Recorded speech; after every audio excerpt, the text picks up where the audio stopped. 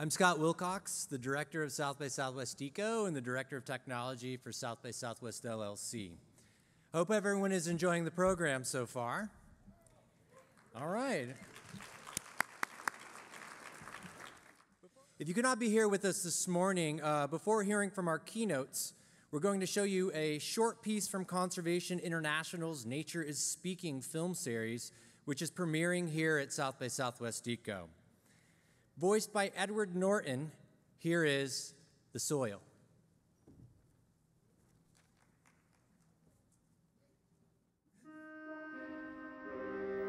I am the soil. I am in the hills and in the valleys, the farms, the orchards. Without me, humans could not exist. But you treat me like dirt. Do you realize that I am just a thin skin on this planet? And that I'm actually alive, full of organisms that grow your food? But I am broken, aching, overused, sick because of you. You have withered me away to less than half of what I used to be just over 100 years ago. Are you paying attention? I am turning to dust. So maybe you could treat me with a little more respect. I suppose you still want to eat, right?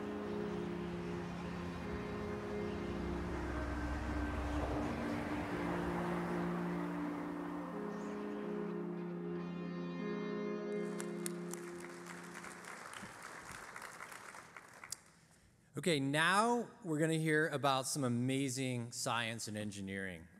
The progress being made toward the development of sustainable jet fuel, which reduces carbon emissions by 50 to 80% compared to petroleum-based fuel through its life cycle. Our speakers this afternoon will address breakthrough research at the Sustainable Bioenergy Research Consortium in the United Arab Emirates on the use of halophytes, desert plants that can be irrigated with seawater as a biofuel feedstock, enabling local food security, socio-economic development, and responsible use of land and fresh water. SBRC's research has positive implications for the potential production of sustainable bioenergy crops in coastal deserts in several countries. He is the director of SBRC at the Masdar Institute of Science and Technology, and she's the managing director of environmental strategy for Boeing Commercial Airlines. Please give a warm welcome to Alejandro Rios and Julie Felgar.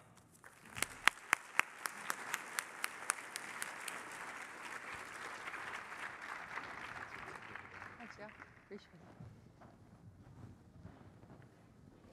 Wow, thank you very much for having us here today. We were really excited to be able to come to this conference. And I have to say that almost anybody that I know who's under the age of 35, as soon as I told them I was coming down here to speak, just got this really excited look on their face. This organization has done such a great job over the years.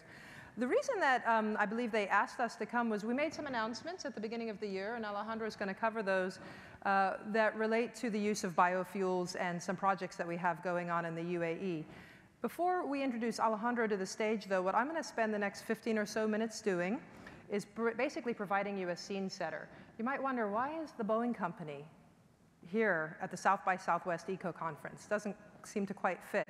But actually, we have a very strong environmental strategy, and one of those pillars, as you're going to see, is related to biofuels, and I'm really excited to share that with you today. So we're going to talk a little bit about innovation and the marketplace today, and really the global rebalancing of the marketplace. And then we'll talk about our environmental strategy, biofuels, and then we'll go to Alejandro. And I have to say, I think I have one of the best jobs in corporate America. It's really exciting what we're doing and the potential for the future. The slide that you see in front of you right now is one of my favorite slides. What it really does is show the change in the aviation industry, which is basically underpinned by innovation. We keep innovation in mind when I start to talk about what we're doing in the future, because it's not all related to airplanes and engineering. It's also related to the auxiliary pieces on the side of the airplanes as well. So this chart, what it basically represents is from 1939 to 2006, what it took to get from London to Sydney. And as you can see, it's certainly a much more comfortable experience today. We started off with the flying boat, 32 stops, 15 passengers. It took them 10 days to get there. To the 707-320, 6 stops, 141 passengers, 1.5 days. And then to the 747-400, 1 stop, 400 passengers. To 2006, when we introduced the 777-200LR, and it only took one flight, 240 passengers, 19.5 hours. That's still a long 19.5 hours, but it sure is better than 32 stops in 10 days. So what we're doing really through aviation, and why I love to work in this industry, is it's really a drawing together of cultures. It's a drawing together of stakeholders around the world. And it has, over the decades, really helped promote the trade between nations, as well as people coming together with a more global mindset. So let's look and see where our market is today. Aviation is expanding around the globe. Globalization has really reshaped that marketplace over the years. I believe that this is largely driven by the economic growth and certainly by the growth of the middle class in the emerging economies today and markets. What you see on the chart is that in 1993, bear in mind this is not too long ago, in 1993, 73% of the air traffic happened in North America and Europe. Just 20 years later, that number had dropped to 50%, and what you see underpinning this is really the growth that's coming out of the Asia-Pacific market, particularly China and the Middle East, where Alejandro is located today. So you see this global rebalancing happen. A lot of the growth in Asia is really driven by low-cost carriers on planes like the 737 going forward. So really, what does this mean for aircraft demand? And these numbers are a little bit mind-boggling, right? So airlines are going to need nearly 36,800 new airplanes in the next 20 years. And that's valued at $5.2 trillion. Now, every year, Boeing, Airbus, FAA, other organizations do what we call like a market outlook. We call ours the current market outlook, and these are the numbers that you're seeing right here. They take into account a number of factors, including population growth, economic growth, regulatory issues, geopolitical issues, what have you. We relook at it every year. Typically, Boeing, by the way, has been conservative, and the growth has actually been greater than what we have put out there in the future. Again, what this chart shows you is most of that growth is happening in the single-aisle market. That's the 737 size, A320 size market, and most of it, again, is happening in Asia. Of this, just to put it in reference for you, around 19,000 airplanes are flying in the sky today, give or take, 19,000.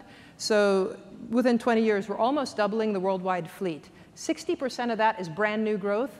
40% is replacement of older airplanes, replacing them with more efficient airplanes going forward.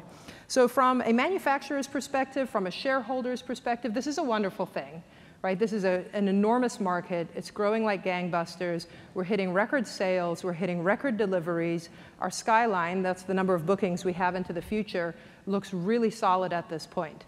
But it also comes with a heightened responsibility for us. And it comes with some potentially troubling environmental impacts if we don't take action and take action now. So let's take a look and see where we are. Actually, I'm going to flip off this for a second if I can do it. For those of you who didn't see the chart, how much do you think aviation is responsible for CO2 emissions annually? Anybody willing to hazard a guess, throw out a number? How much? You saw the chart. Most people would answer around 20%. Or 30%, because aviation, we are growing so much, and it's a very visible industry, actually. The truth is, today we're at around 2% of global industry. So this is from the World Business Council for Sustainable Development. This was their Mobility 2030 project that they put in. 2% is relatively a small number, but it's clearly growing, and you just saw the numbers that I just posted in front of you. And so we project that we would get to around 3% by 2030. You might wonder why, if we're doubling, that our numbers are not doubling. Remember, we're putting more efficient airplanes into the sky, and other industries are growing at the same time. So as a percentage, we've kept to 3%. considering aviation and aerospace in general represents around 5% of the worldwide economy, you might think that's not such a bad equation. However, in our minds, it's not acceptable. And when I say our minds, not just the Boeing company, but really the global aviation industry. In terms of what we think about, Boeing looks at the environment as environmental stewardship strengthens our business. We recognize climate change is a very real thing. We recognize that it's our responsibility to help mitigate effects on climate change. And so we have strived to improve our environmental performance as it relates to our manufacturing operations, as it relates to our products that we're putting out, and as it relates to the services that we're doing as well. For instance, in our manufacturing facilities, we're going for zero waste to landfill. We're going for zero growth in water use. We're using solar power wherever we can use solar power to decrease energy usage. At the same time, we're striving to put out the most efficient products that we can in the future, and I'll talk about that a little bit later. And this is driven largely, quite frankly, by our employees, the communities that they live in and that we work in, as well as our customers who are demanding more efficient aircraft and want to meet their environmental obligations and responsibilities as well. So we really recognize that taking a positive action on our environmental footprint is actually something that's going to strengthen our business down the road. And it's not something that is getting in our way, or we have to do this because the governments tell us we have to do it, or we have to do it because the media tells us. We want to do it. We're very focused on doing it going forward. So what did we do? As an industry, starting in around 2006, but these numbers came out in 2008, we got together and we started to say, okay, this 2% number is not acceptable. We certainly don't want to grow it. So what can we do? And in starting out that strategy, we had to look and see, set some aggressive targets for ourselves. So what we did was we recognized that right now we get around 1% per year fuel efficiency from our products, a gain in fuel efficiency. But by 2020, we want to be carbon neutral growth. So that means if you think back to those charts on all that growth that we're doing, we want to make sure that as we're putting those 36,800 airplanes into the marketplace, the carbon emissions don't grow at all by the year 2020. By 2050, we'd like to, off of a 2005 baseline, reduce that by 50%. So take the number that was at 2005 and reduce that by another 50%. How are we going to do that? So we have a strategy for reducing these emissions. We call it our wedge chart, it's a famous wedge chart. And what it really outlines is that we can do as much as we can do to create the most efficient airplanes possible. For those of you who've heard about the 787, that is a composite frame, which means that it's much lighter than previous generations of aircraft, which means that it's around 20% more fuel efficient. The wing design certainly helps the aerodynamics, and we have the best-in-class engines on those airplanes. So that's just an example of what we're doing. The other things that you can think, I don't know if you've been on the airplanes where you see the little winglets at the end. I think Southwest has a commercial, they call it the thingamajigs, or the thingamajiggies. Those actually take around 2 to 3 to 4% sometimes off of fuel use, off of each individual flight, which obviously translates to carbon emissions reduction as well. So that's what we're doing in our product development. Again, we're at around 1.5% a year there. The other one is more efficient flight. And what that relates to is think about when you turn an airplane on at the gate and you fly it off, you taxi off to the runway, you take off, you're flying up in the sky, then you come back down and land. That's all in the operation of the aircraft. So we're doing things like retrofitting aircraft with winglets. We're looking at optimizing air traffic management systems around the world and going to satellite-based navigation systems. We're coming up with software that takes a pilot and helps him optimally fly that aircraft every single minute of the flight that he's on. But really, the key part, and where the biggest change is going to occur, is if we can create a sustainable biofuels industry going forward. So what does that really mean? If we change the fuel, we've got the efficient airplanes, we've got our operational efficiency. If we change the fuel, we can lower our emissions by up to 50 to 80%, as Scott mentioned at the beginning of the presentation. And we're working through this. And in the meantime, that red bar there introduces a concept that are called market-based measures. We as an industry have gotten together and said we will create a global market-based measure while it takes time for technology to catch up, where we will basically pay offsets for air flight going forward. So that would relate mostly to the airlines paying some type of, you can call it like a carbon tax going forward. But that's really a short-term measure to help us bridge that gap until we can catch technology up, because it's pretty hard to start a new industry. Not only do we want to go ahead and develop this new industry because it's good for the environment, but there's other reasons too, quite frankly. One is fuel has doubled as a percentage of airline costs over the past decade. So you see back in 2003 it was around 75% to today where it's around 50% of some airlines' operating costs, which is enormous. And that would be one thing, but it's really hard to set a business plan in place when the volatility of the prices, you just can't predict it. So you might swing from 50% one day to 35% another, to 3 weeks later, you're up at some points, back in 2008, it was up to 85% for some airlines. So you can see there's a real pull from our customers as well. So liquid fuels. Liquid fuels are really the only realistic option for commercial aviation going forward. We've looked at solar, we've looked at hybrid technologies, batteries, we've even looked at natural gas, but none of them actually provide the benefits that we need. We need a high energy density for thrust of the aircraft. We need to be able to fly regardless of what the weather is out. We can't alter the infrastructure of the airplanes or the airports. So it really takes away all options except for sustainable aviation, biofuels, and liquid fuels. We have no choice. Cars have a choice, airplanes don't. So where we are today, so aviation needs a drop-in biofuel. To explain that, that basically means with no changes to the infrastructure, today, we need to be able to take the fuel and literally just mix it with the Jet A that's available on the market today. So we're looking for new ways to make the same fuels, blending it directly with the petroleum jet fuel.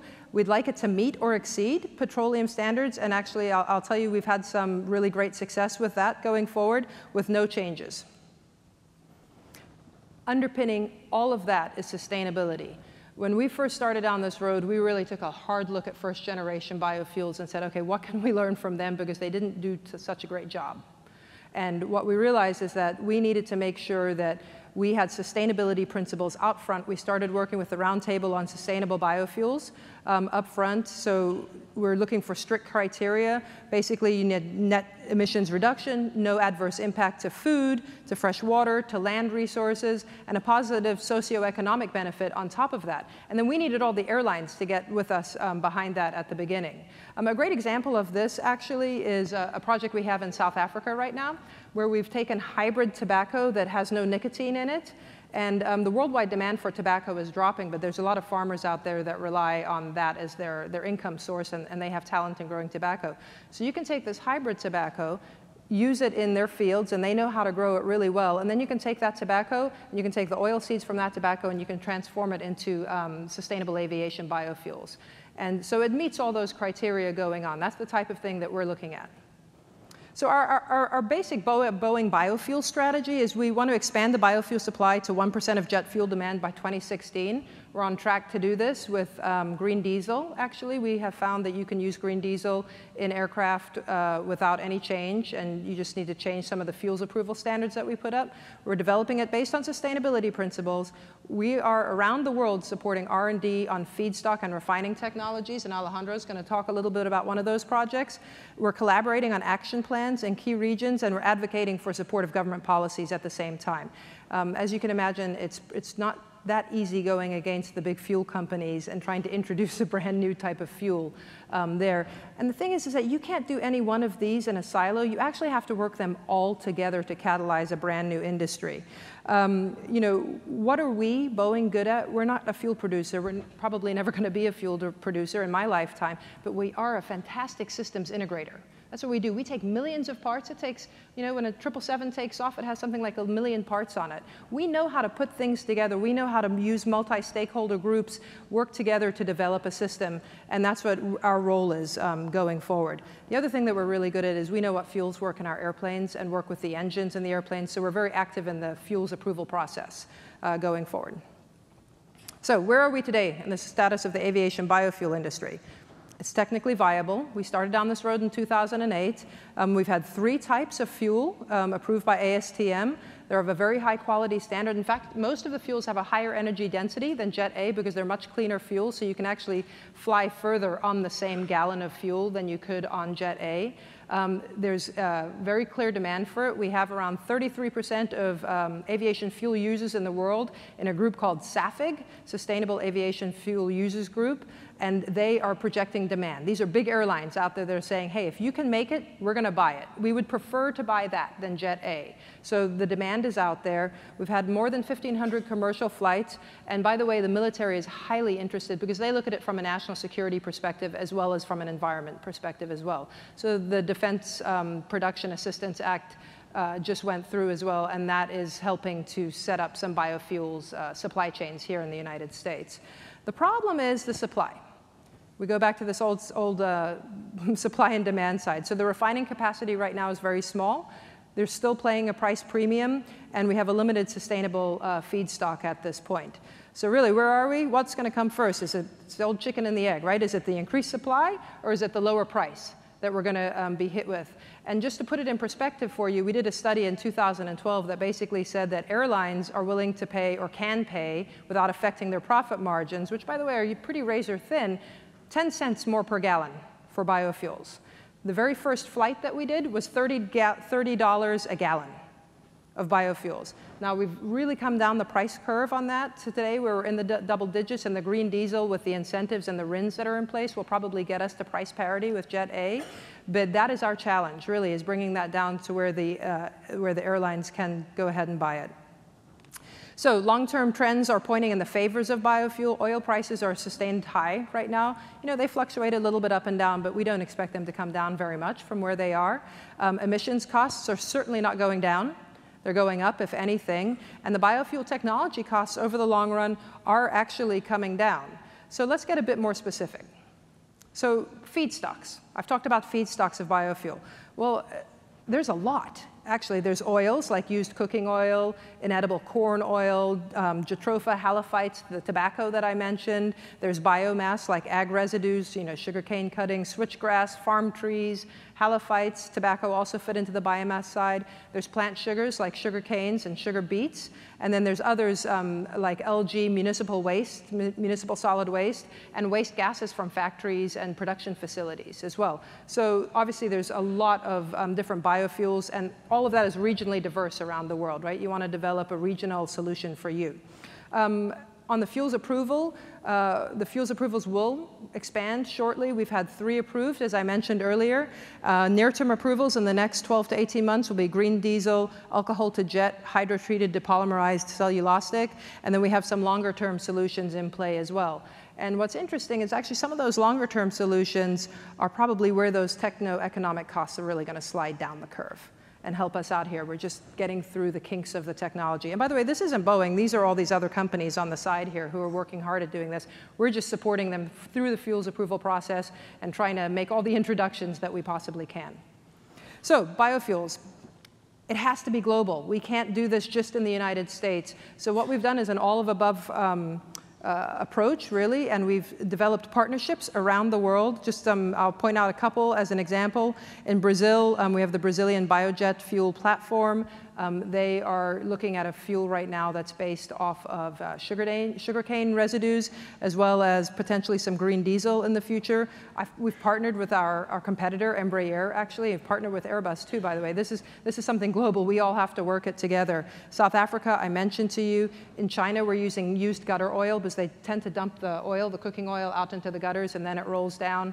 So they're collecting all of that, and we're working with Comac, our Chinese competitor, on transforming that gutter oil into fuel going forward. And then last but not least, we've got Biojet Abu Dhabi with Etihad Airways and the Masdar Institute.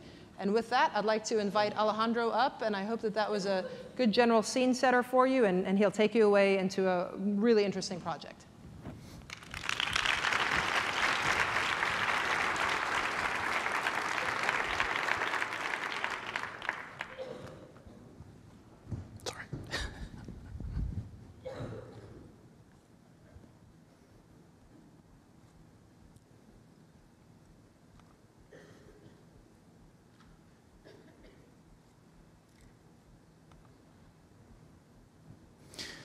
Okay, good afternoon.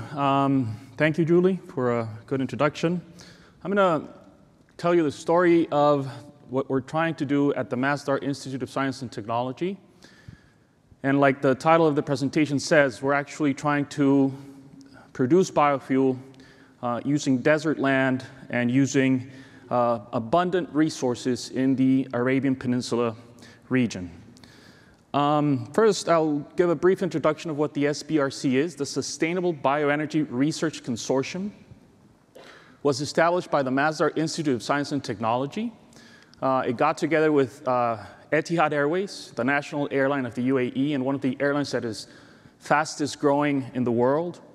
Obviously, the Boeing company, a company called United Oil Products. They are a refining technology company here, a Honeywell company. And a French-European conglomerate called Safran, and they, among other things, they do aircraft engines. So these 5 partners got together. They established the Sustainable Bioenergy Research Consortium to do what? Well, to do research on how to produce biomass in a sustainable way. And there's a lot of research into biomass or bioenergy around the world. And the United States is actually the world leader in this particular area.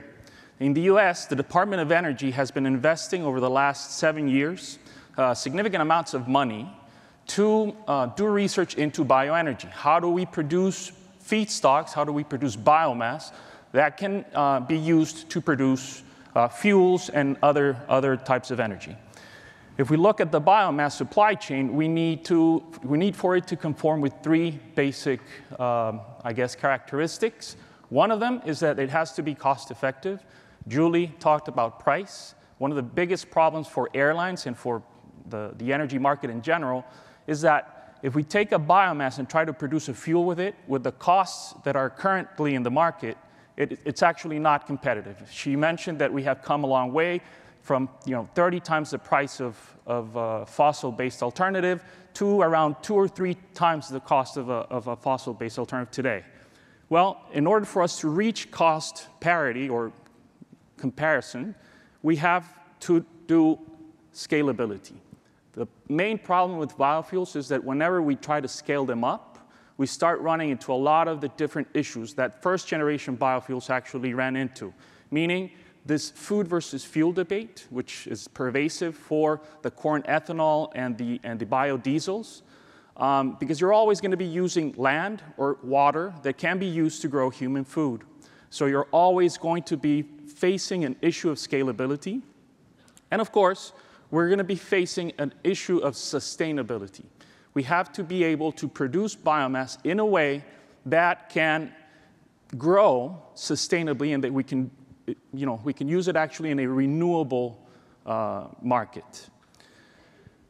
In the UAE, a lot of the projects that we talk about are always faced with this stress nexus that some people are calling it. When you talk about food, when you talk about energy, when you talk about water, you're always going to be talking about the other 2 elements in that equation. These are 3 dimensions that are inextricably linked. And so in the UAE, even more so, because there's actually no fresh water, there's very little fresh water. Most of the water that is used in the UAE is actually desalinized. And so to desalinize water, you need to invest a lot of energy. So if we think about the availability of energy, burning of fossil fuels to produce water, to produce food, it starts getting to very complicated issues. And so any project that is really considered when developing energy projects in the UAE has to consider these 3 dimensions. And of course, we believe that research is a driver of this sustainability. As I mentioned, the US is investing approximately $100 million per year into bioenergy research. But the problem with that specific research is that it's focusing on feedstocks that actually grow with fresh water and that grow in, at best, marginal land. Most of it grows in arable land. And so when you combine those 2 things, you get into a very big problem because you're not going to be able to move away from the indirect land use changes issues with the food versus fuel issues and all of these things. So why is the research that we're conducting at the SBRC important? Well, as Julie mentioned, one thing that most of us know, but we really don't think about, is that 97% of the world's water is in the oceans. Of the 3% that is fresh water, 2/3 is frozen. It's either in the poles or in the glaciers. Of the 1% that is, I guess, easily or accessible for everything that we do, 2/3 of that is actually underground. So it's hard to reach. So only 0.3% of the world's water is surface water. It can be used for all of the different uses that we do. So if we're going to do biomass, and we're going to try to grow biomass, we need to consider that other side of the fence. We need to consider what are ample resources, and one of them, or the one, is actually seawater. And one other thing is that about 20% of the world's landmass, or about 25.5 million square kilometers of land, are actually deserts or arid regions in the world. And as we saw in the video at the beginning of this session, that's only getting worse. It's actually growing. And so all of those pictures that we saw is land that is actually becoming too salinized to grow food or to do anything else with it. And so it's in our best interest to start doing research into how to grow biomass using these two resources, salt water and saline soils or desert land. And so we're actually looking at two very specific feedstocks. One of them is called, it's a halophyte. Both of these are halophyte plants, but one of them is called Salicornia. Salicornia is a plant that produces a long fruit, which looks very much like an asparagus, a thin asparagus. And it's a green succulent fruit. And so inside that fruit, it contains small seeds that are very similar to sesame seeds, the ones we eat with sushi. And so those seeds usually have about 30% oil content. And so the idea, or the original idea, was to produce Salicornia, take the seeds out, use that oil, refine it in a very similar way we do with petroleum or crude oil, and obtain a synthetic paraffinic kerosene or an alternative to jet fuel. One of the things that we've been looking at Masdar is that it turns out that in a hectare of Salicornia today, with no, today, what I mean by today is that the plant is actually a wild plant. And so a hectare of Salicornia in the wild today, if we would plant it in a certain way, would give us approximately about 2 tons of seed per hectare. That is actually already comparable to soy, comparable to many other types of oil seeds. But it also gives you about 18 tons of biomass. And so most of the second generation or lignocellulosic research that has been going on, and that's actually a lot of what the Department of Energy, Bioenergy Research Centers have been doing, this lignocellulosic research, to be able to use the sugars in the plants for the production of energy. The other plant that we're looking at are the mangroves. Mangroves are one of the most efficient trees to capture carbon from the atmosphere because they have a very extensive root structure. And so they are extremely good at absorbing carbon and putting it back into the soil. So these are our main focus, and the way we're trying to do this is with a system we call the Integrated Seawater Energy and Agriculture System. The idea here is to use seawater, bring it inland or pump it inland to feed or to irrigate a series of aquaculture ponds. The aquaculture ponds will be growing fish or shrimp. While the fish and shrimp grow, they generate a lot of waste. That waste goes into the water. And so that nutrient-rich water needs to go somewhere. Most of the time, the aquaculture industry, what they do is they just put that water back out into the ocean, creating a lot of environmental problems, eutrophication, algae blooms, many, many different problems. So instead of putting the water back out into the ocean as is after the aquaculture, what we do is that we use that water to irrigate a plantation of these Salicornia plants. What happens is that the nutrients in the water act as a fertilizer for the plants, and so it helps them grow. And so after the water comes out of the Salicornia plantation, it is derived into these bands of mangrove forests. And I'm calling them forests because the idea is to administer or operate these forests, same as the paper and pulp industry do, which is that they take a tract of forest, they cut it down 1 year, then next year they move to a next tract of forest, and they replant the first one. Well, it's a silviculture scheme, and what we would be basically doing is managing the mangroves. These are cultivated mangroves. They're not mangroves that are actually there right now. They would be mangroves that we would cultivate, and eventually we would use as another source of biomass. Again, the idea is to have these systems commingle with the aquaculture. And actually in the UAE, they have an extremely large, or I guess a very ambitious strategy for growing aquaculture, because for the UAE, this has become a national security issue. Most of the food, about 90% of the food in the UAE is actually imported.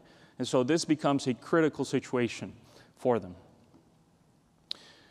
A lot of the research that we've done has been, as I said, looking into these plants and how we can use this biomass to produce different forms of energy. Turns out that Salicornia is very low in lignin. As I said, it's a green succulent fruit, and so it has a low lignin content. So it's easier to pre-treat in the traditional lignocellulosic streams, or it's easier to get to the energy in these plants. It obviously lowering costs. The sugar composition, the types of sugars that are in these plants are also very interesting from a chemical perspective, because we've been looking into their capacity for antioxidants. So not only is this there's a potential to use these types of plants for bioenergy per se, but also for other types of industries. We've been getting interest from the cosmetics industry, from the pharmaceutical industries, and these types of elements can also be put into nutraceuticals and other types of products. And of course, it can be used to produce biodiesel, bioethanol, biogas, and of course, the sustainable, or in a sustainable way, the synthetic paraffinic kerosene that the aviation industry is interested in. And so this ICES concept, how do we bring it to life? What we are doing right now is that we're actually building a pilot facility. It's going to be located in Masdar City. I don't know how many of you are familiar with Masdar City, but Masdar City is designed to be one of the most sustainable cities in the world. The idea is for the city to produce its own energy. And so it's a place where we can experiment with these types of technologies. And we're going to, very soon, in the next couple of weeks, we're going to start the construction of this pilot facility. This is the basic layout of the engineering design. We engineered it in a way that we can have different combinations of the different variables that interact within the system. And so, as you can see here, we have 6 aquaculture ponds, plus an additional reservoir for water.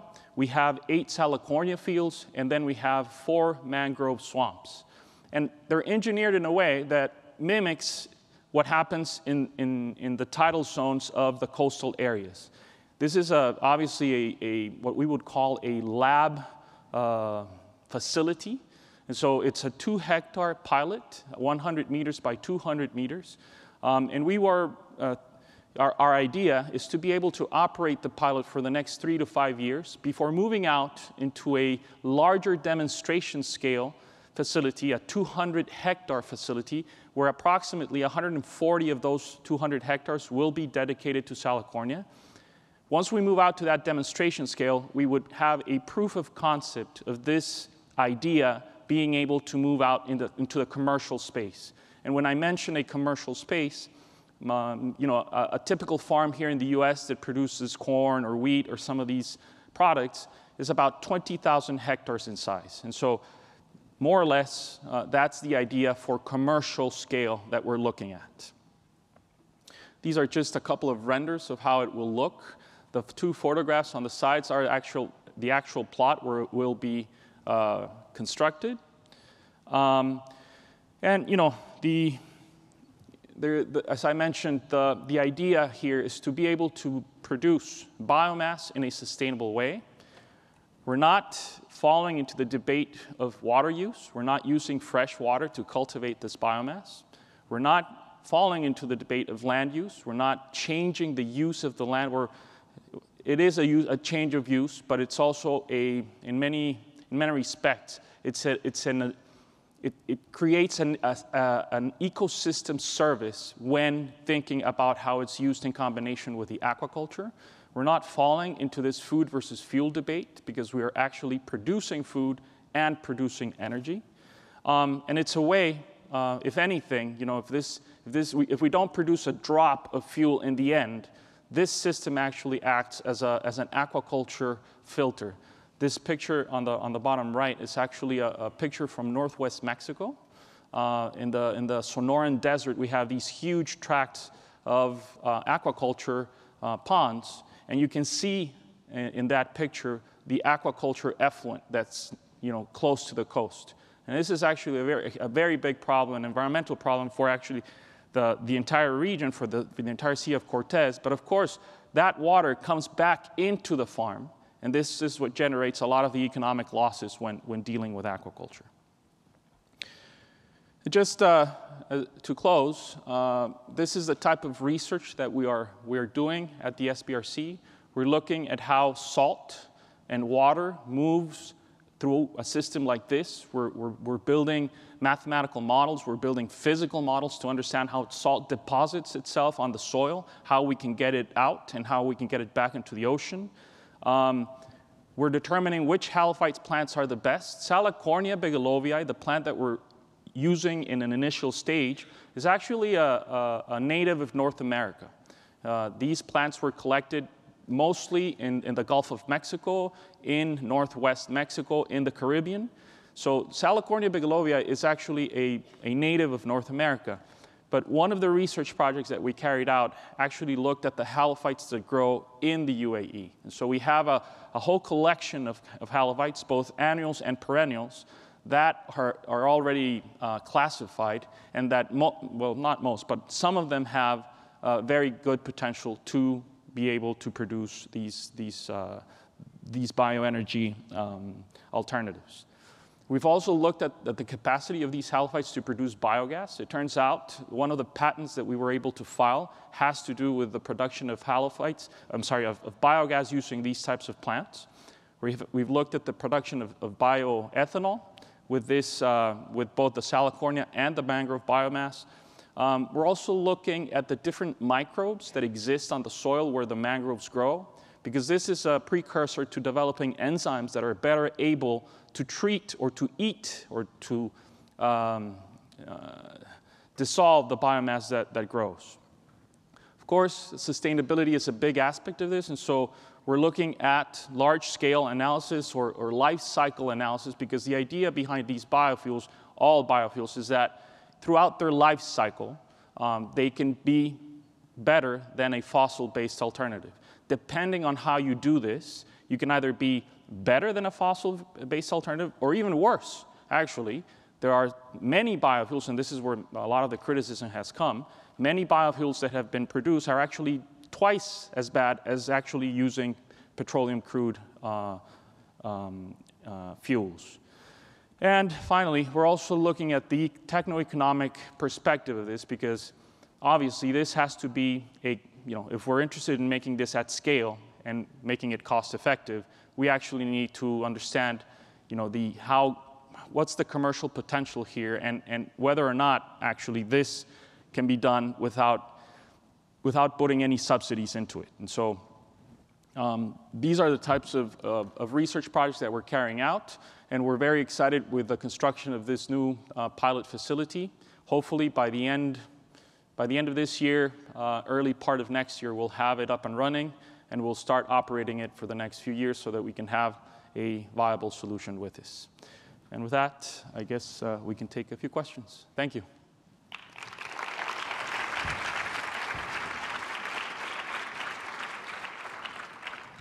I think there's some microphones there if anybody's interested in asking questions. Please go ahead. We can hear you. Okay. Thank you for that. That was really interesting. I just had a question, I guess a comment about something you had said, and it was relating to the amount of emissions contributed by airplanes. And so I've heard that while the emissions is around 2%, that's actually a little misleading just because of where in the stratosphere the emissions are released. So the contribution to climate change is actually more, but I don't know if it's misleading or not, but I guess it's great that there are such ambitious goals to reduce those emissions. Great. Well, thank you. That actually leads me to one of your comments leads me to something that we're doing with our eco-demonstrator program, which is a program where we test environmental technologies on a flying test bed. And one of the projects that we're actually working on our next eco-demonstrator is a tool that will literally measure the emissions based on the strata of where it is in the atmosphere and see even how the carbon emissions are being moved from area to area by the weather and what have you. So we are looking very closely at that, but the study was done with an average of the data that they had. Thank you. I have a question for Alejandro. With this system that you're creating, what will you do about wildlife that decides to join in the system? Actually, thank you for that question. It's part of the reason for creating this is that the mangroves will actually be a generator of wildlife, and it's actually what happens is that while the mangroves are growing, it brings in a lot of fish, a lot of birds, and so I think that there's still a lot of research to be done, to be honest, and we've been talking to the people from Environment Agency Abu Dhabi. We've been talking to different types of experts here, and we believe that it will have a positive impact on the ecosystems where these systems will grow. There will be, in honesty, a land use change, because these desert ecosystems, it doesn't mean that they don't have any life in them or any organisms living there. But one of the research projects that will be looked into is actually analyzing that effect. There's been a lot of work done by the Environment Agency in Abu Dhabi to study the Sabkha soils, to study what they call the embedded carbon in these soils and the effects of actually changing the use of that soil into something else. There's also an effect, an albedo effect, when you start changing the reflection patterns of these types of areas that have been initially studied. There's a study by MIT that looked into the albedo effect. And so there are many different variables that need to be considered here. And so this is why we're beginning to study this in a much more profound way. One of the exhibitors works in the field of eco-patents.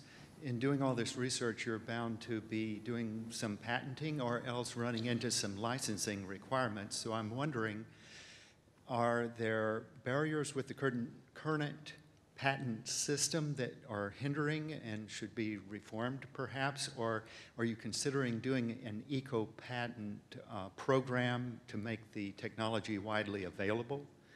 There's bound to be, disruption caused by all of this and conflicts of interest arising with different industries. Correct. As I mentioned, the bioenergy research is done to, at least in many cases, to produce patents. And these patents eventually make it out into the marketplace. Some of the fuels that are being used right now come from the bioenergy research that was done or has been done by the Department of Energy here in the US. So a lot of those patents are finding their way into the market via either licensing schemes or via startup companies that actually go out, find venture capital, and start commercializing the technology. One of the interesting aspects of this is that since very little work, or almost no work, has been done in this specific space of generating biomass using salt water and desert land, the fertility, if you will, of that soil is actually very high.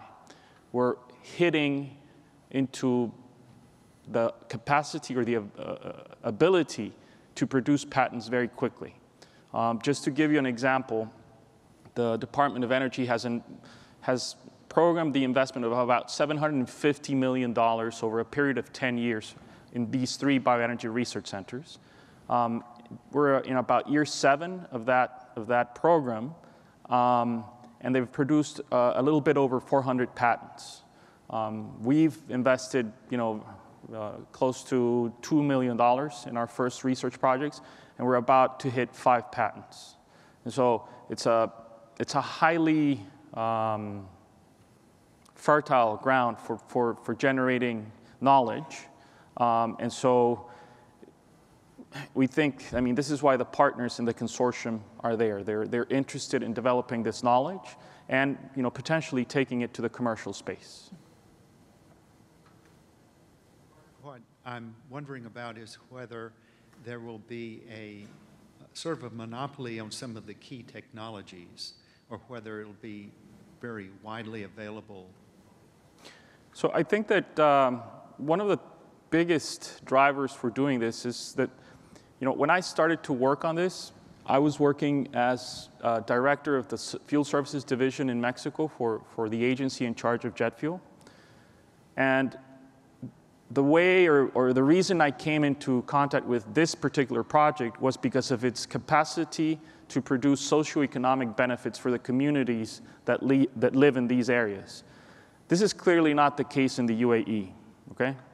Because there's not that many communities that live in these coastal areas. But it is a very big, possibility in many different areas around the world. Not least of which is Mexico, where we have the Seri people and the Yaquis that live in these areas and could benefit enormously by having the ability to cultivate this type of biomass and have a way of working and producing something of value. And that's the same case in many other places around the world. And so how are we going to do that? Well, I think that the partners are looking at this obviously from a big picture perspective in terms of producing enough biomass sustainably to have an option for current fossil-based fuels. And how that will work in the different markets around the world, I think it's still an open question. But I think that we are willing to consider different schemes, such as licensing, or even, given the technology to different communities. Thank you. Hello. Hi. I heard you mention that you were looking at the soil for developing salt-tolerant enzymes. Are you primarily pursuing a biochemical approach, or are you also exploring thermochemical conversions? Okay, so the answer is both, but depending on where you are, okay? So in the case of the soil, so many of the fuels that are being produced now in these second-generation fuels, some of them are going on a biochemical approach, and some of them are going on a thermochemical approach, and some of them actually use both. Because once you get either the sugars or the oils from the feedstocks, you need a conversion into these high-density liquid fuels, which are basically hydrocarbons. And so these are produced using hydrogen and catalysts, and in a thermochemical process. And so many of these fuels actually use both approaches to reach the final stage. Now, for the feedstock part of it, it's obviously a biochemical approach mostly.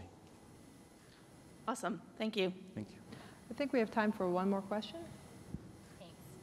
Thanks. British Airways recently launched the 787 from Austin to London, and really the Dreamliner made that route happen, right? We could finally get over there. It was efficient enough to take our people to London and back. So I'm wondering, as you mentioned, your eco-demonstrator projects, is a route like that something that you would consider to do a demonstrator project on, or are those kind of separate pieces? Most of our eco-demonstrator flights to date, we've done one on a 737 platform, have been around the United States. Actually, our next eco-demonstrator, which we'll take to the skies in the coming weeks ahead, is on a 787. platform, and it's really great to take an airplane that we've just put out into the market with the newest technology and actually go ahead and put more technology on it to see how we can make the airplanes more efficient. So we're probably not going to be testing it. I know we're not going to test that one internationally, but it's certainly not out of the question for the future. Great. I think that's it. I want to just close with one statement. Alejandro started off with the partners in the SBRC Research Center. And I want to say there is a whole, what we call the Abu Dhabi Biojet platform. And that's not only the Masdar Institute and the Boeing company, but it's Etihad Airways, it's Total. Total's one of the largest petroleum companies in the world. It's Takrir, which is one of the refining companies in Abu Dhabi, or in the UAE in general. And what that's doing is we're taking a look and conducting basically a road mapping process to say, okay, if we can grow these plants at scale, then how do we get them into a refining space and refine them? Then how do we deal with the logistics to get them to the airport?